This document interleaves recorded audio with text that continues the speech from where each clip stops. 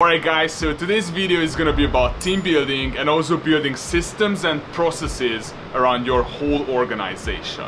So it's really important. This is one of the most crucial elements of building a business.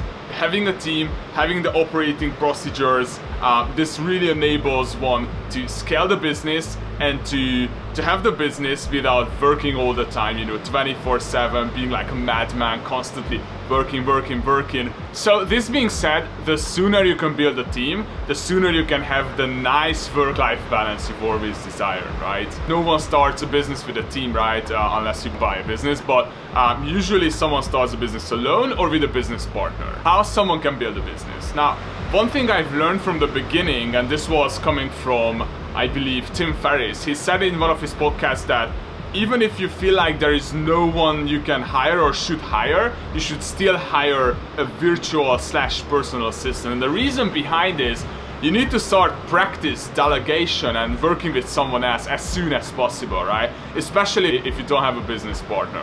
Okay, so once you got the VA/personal assistant and you practice a little bit, you can start hiring your team for service delivery. That's the second most important key role you can need to fill in. You know, whatever you do, you need to find like who are the players, who are the team members that you really need to ensure that your customers, your clients are getting a top level service delivery. And you should teach and coach those people so they know actually how to act in different case scenarios, and so they can really represent what you stand for, what you sold the clients on. So once you have an assistant and a service delivery team, you're gonna need an acquisition, right? The customer acquisition players like appointment setters, like someone who does the prospecting, appointment setting, and someone who can do the closing, right? Again, you need to coach, train those people, you need to record the stuff, how you do things and explain them.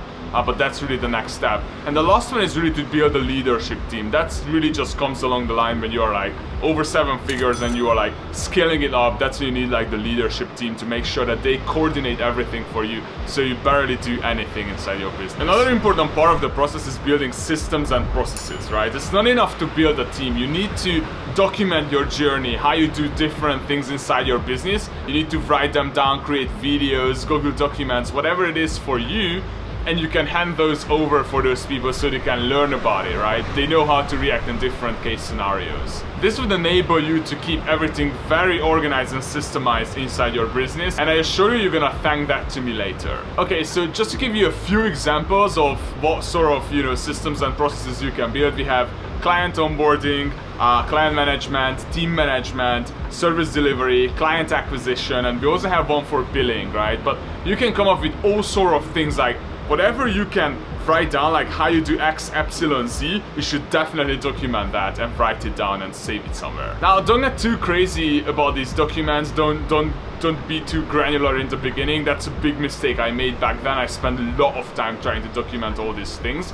But at the end of the day, what you're gonna realize is you just need to put down the basics, and you can always add more and more stuff, and this is always gonna change, right? So this is something that you never stop building. You're always gonna keep building these documents. So what are the benefits of building SOPs, aka standard operating procedures? The first and biggest one is that you can save a lot of time when onboarding new freelancers, new contractors, in-house team players inside your organization. It's just gonna enable you to do that at scale, do it quicker, and to also teach your new team members on how you are doing things. The second one is quality control, especially in the service delivery, right? You wanna be sure that you document that and teach and always coach your people on how you are doing things in different case scenarios. Third one, that building these SOPs, it's gonna create you a lot of valuable information inside your organization and enable your team and your leadership team to later grow your business without your constant involvement. And that's beautiful. And also, it's gonna help you that if you ever wanna sell your business, if you have documented procedures, it's really gonna increase the value of your business. So guys, this was a really short one for today. If you found any value or you have any questions, drop a comment and maybe put a like, you know, share the video with someone who needs to know about it, subscribe, and see you in the next one.